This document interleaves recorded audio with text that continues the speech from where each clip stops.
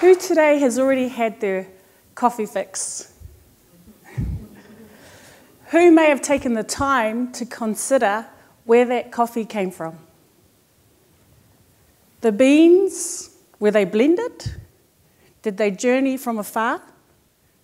I believe that coffee has the ability for us to understand, create, and build communities.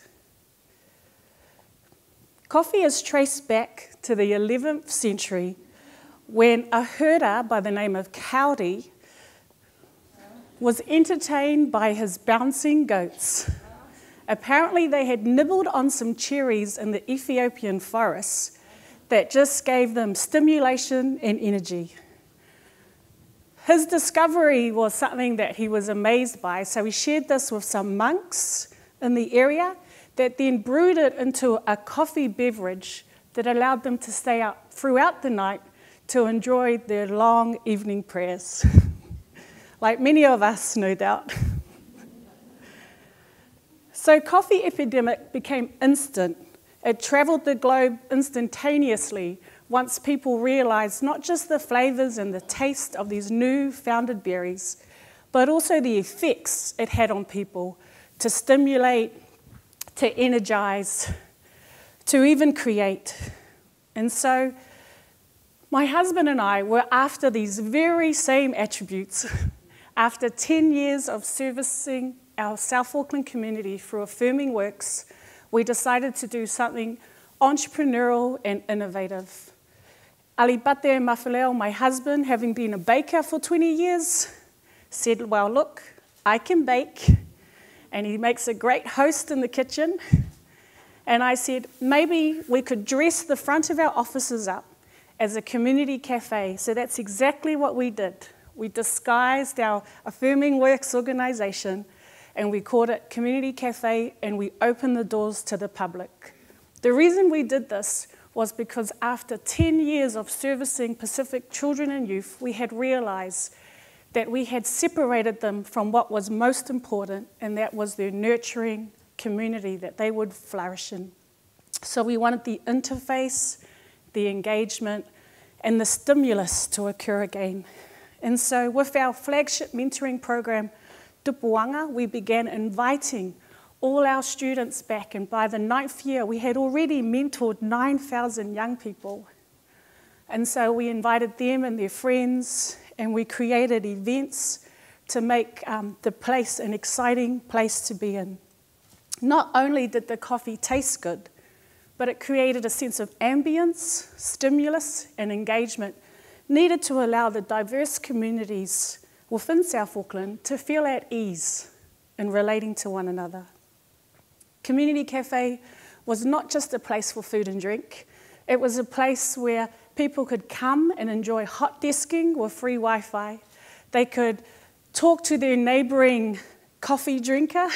They could be entertained by the open mic night on a Wednesday, enjoy a large island buffet on a Friday, and even have opportunities for free training and education. It was definitely a place of cross-fertilisation, of ideas, of creativity, and of course, innovation. All we did was provide a shared space, a space that my husband baked in, and a space that our organisation was able to serve that extra mile. We were raised in homes where our first language was often alo mai iputi, go and make that visitor a cup of tea. And that was the reminder of what it meant when our community walked into the cafe.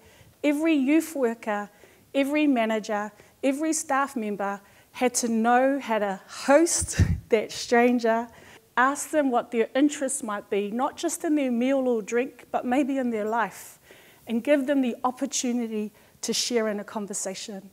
So where people saw diversity and challenge, we saw difference and gave room to a life of innovation. The Community Cafe sought to create a new renaissance in South Auckland. It takes me back to the similar coffee houses of the 15th century. It is in this century where patrons drink coffee and engage in conversation, but they also listen to music, watch performers, play chess, and listen to the most current news. There was equality in the room, there was the democratization of culture and ideas and thoughts. Community houses became an important centre for the exchange of information, and it became named the School of the Wise.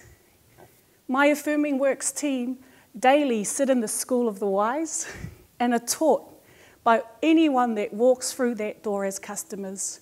They meet with local business owners, they meet with homelessness, they meet with parents, community workers, young people, sports people of all different cultures. And they are encouraged by what they have to add to not just our community, but to the lives around them. Another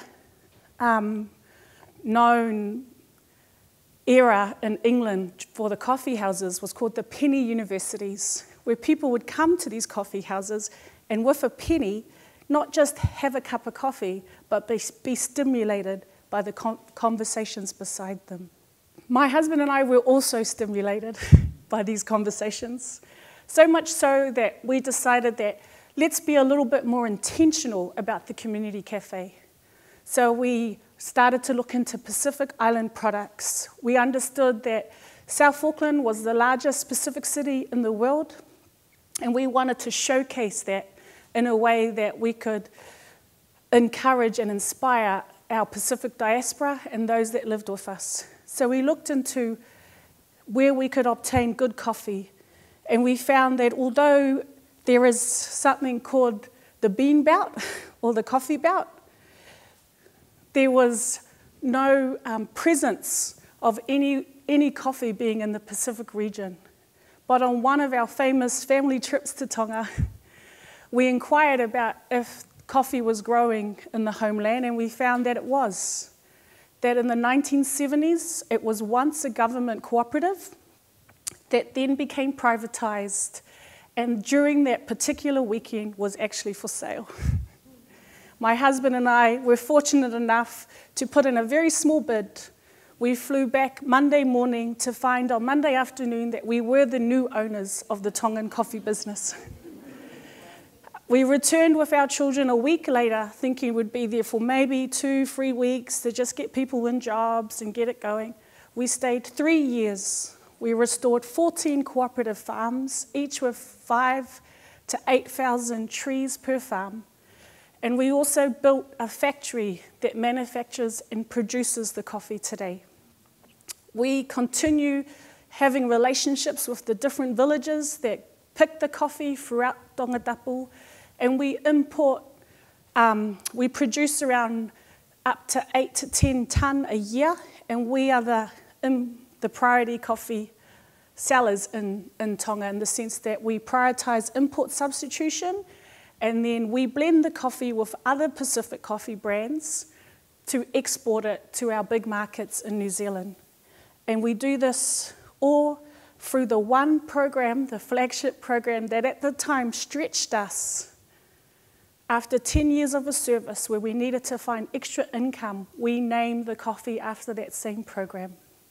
So that program meaning tupuanga, tupu to grow, to spring up, and anga in character. So tupuanga is about growing from your roots, but also meaning cultural identity. The most exciting thing about producing coffee in Tonga and using it in our community cafe is that now we've found ways to connect our communities together. Those that are here living in South Auckland amongst the Pacific diaspora are able to have a little taste of something from their homeland and reminisce about their childhood. And we experience this on a daily basis when we are educated by the wise that walk into our cafe. So I encourage you to drop into the Mangere Arts Centre and have a cup of tupuanga coffee, knowing that it's all going back into our South Auckland children and youth. Thank you.